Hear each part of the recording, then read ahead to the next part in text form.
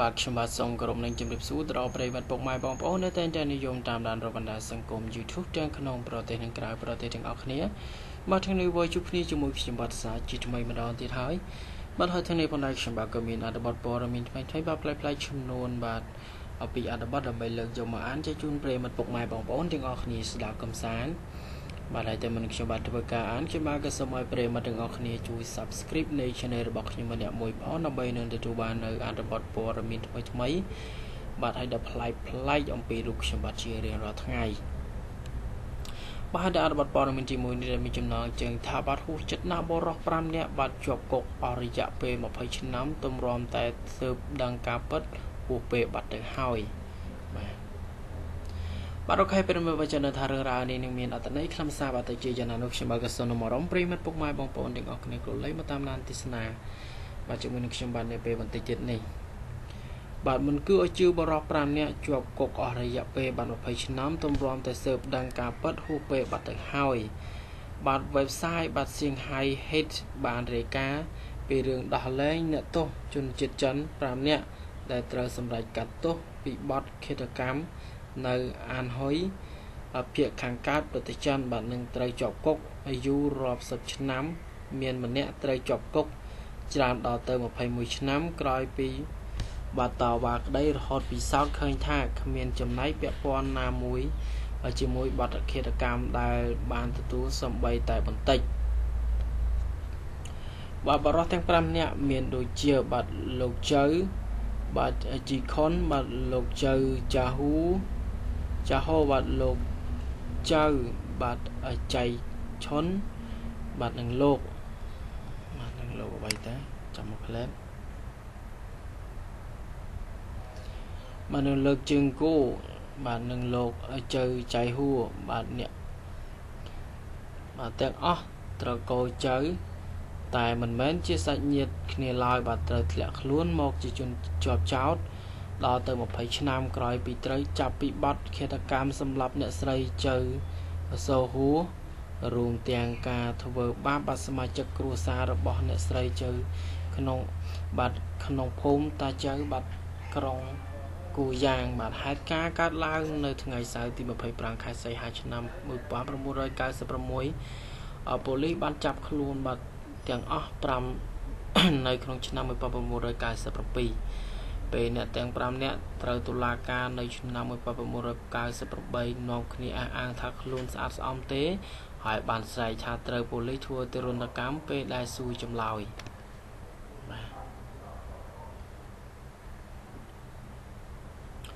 បាទក្រោយពីនោះមកបាទ6ខែតុលាការក្រុងបាទហ្វូយ៉ាងបានសម្រេចឲ្យអ្នកទាំង5នាក់នេះមានកំហុសលោកចៅបាទជីខុននិងលោកចៅចៃហើយត្រូវដាក់ទោសបាទខ្ពស់បំផុតគឺប្រ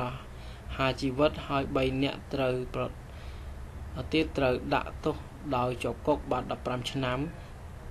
តែទាំង5នាក់បានប្តឹងបាទ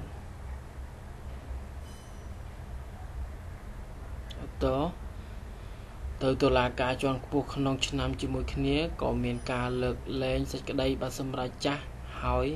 បដូរទោសឲ្យជាប់គុកមួយជីវិតដល់ចុ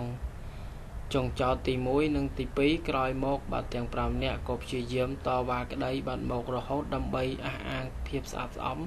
និងព្យាយាមតស៊ូដើម្បីឲ្យតុលាការកាត់ក្តីម្ដងទៀតរហូតតតែចុងក្រោយទី1បាទនិងទី2ត្រូវបានដោះលែងនៅក្នុងឆ្នាំ2008ចំណែកលោកចៅចាហួរបាទនិងលោក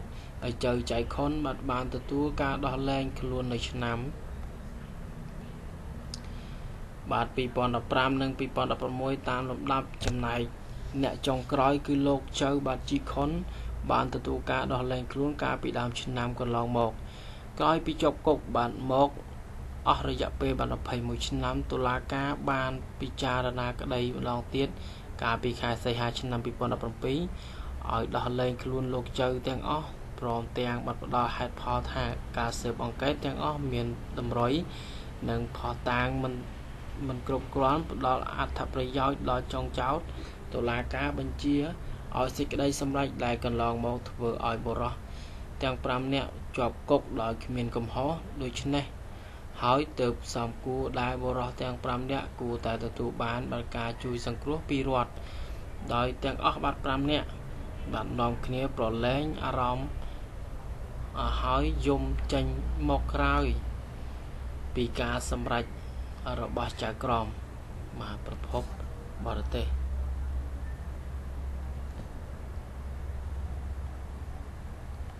បាទប្រិមិត្តអត្ថបទព័ត៌មានទី1នេះគឺមានប៉ុណ្ណឹងអញ្ចឹងយើងមកមើលរូបភាពទាំងអស់គ្នាបាទនេះបាទនេះគឺជារូបភាពទាំង5នាក់ជាប់គុកតែ20ឆ្នាំបាទអូខេប្រិមិត្តខ្ញុំបាទក៏សូមបញ្ចប់អត្ថបទព័ត៌មានទី1នេះទៅត្រឹមហ្នឹងបាទអញ្ចឹងទេខ្ញុំបាទក៏សូមអរំប្រិមិត្តពុកម៉ែបងប្អូនទាំងអស់គ្នាក៏លេខមកតាមដានទេសនាបាទនៅអត្ថបទព័ត៌មានទី2វិញម្ដង